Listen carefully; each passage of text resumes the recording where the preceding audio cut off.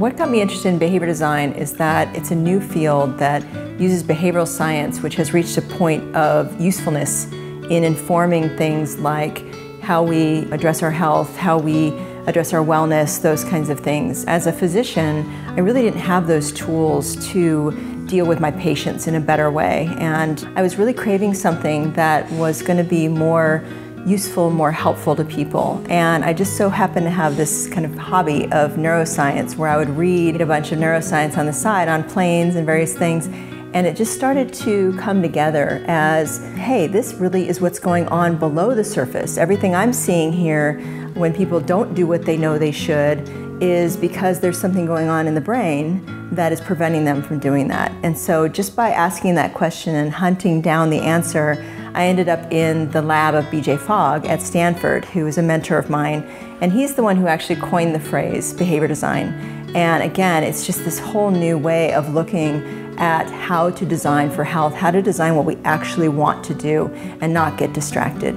So the ways that we can use technology to engage us in our health rather than distract us all have to do with what is consolidating versus dispersing or diffusing our attention. Our attention span happens to be one of the three primary sort of neural circuits that re-register as happiness.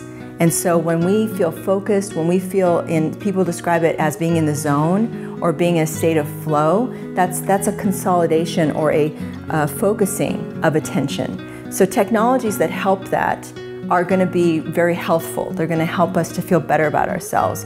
If you think about it, the technologies that are hurting people are creating this crazy frenetic energy, or I've got to check on something, or fear of missing out, or those kinds of psychological injuries, if you will. And so for us, we haven't quite figured out how to do this right, but those are the basic guidelines of what's beneficial versus harmful. To me, health engagement is about helping people to overcome their shame and to believe that they can do something. So a lot of times people don't engage or they disengage because they feel, oh, I've been there, done that, I tried and it didn't work out, or they won't even try because they're concerned about failing. And so for me, it's about coming forward with a message around how can I get over my shame? To me, that's a three-point recipe. The first part is you're not bad. Being able to deliver that message and help somebody understand they're not bad for this happening to them. It's not their fault. The second part of the recipe is you're not alone. There's other people like you, and that's where we see a lot of the social networking or various people doing things in pairs or groups that helps them feel not isolated and not like I'm the only one on the planet. And then the third part is there's a way out. You're not stuck where you are. Everybody at any point in their health or in their life can move forward on some level.